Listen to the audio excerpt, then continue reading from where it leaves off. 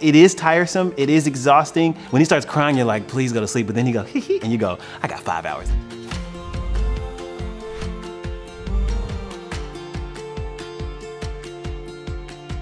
I would rather get no sleep, but when the baby lets you fall asleep and then wakes you up, that's torture. You think like, wow, it's kind of amazing that a body can function this long with no sleep. The worst night of sleep I've ever gotten, my wife was out of town. On full autopilot, he went down to the edge of the bed where she wasn't. He vomits over all the bed. Picked up nothing, like a baby, just like went like this.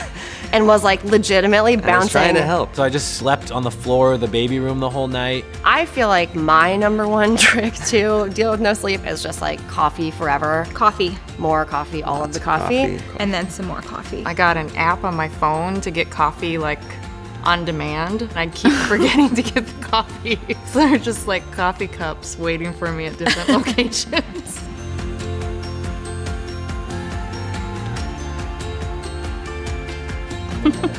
Accentuate the positive. You have a built-in excuse for anything. 100% true. This We is love that one. the best excuse for anything. Anything. Even when my son is 35, I'm gonna be like, oh, my baby, I can't. Baby stuff, you don't know, you don't understand. Adult napping.